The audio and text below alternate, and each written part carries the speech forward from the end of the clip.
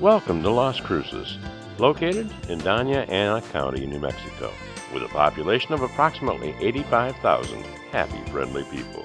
Las Cruces is the second largest city in New Mexico. Las Cruces is the center of an agricultural region irrigated by the Rio Grande, which flows just west of the city. If you're planning on moving to a new city soon, you can get a free video preview of your new hometown. Go to www.mynewcity.com. Get a general overview of an area that you're considering. Over 250 areas to view absolutely free.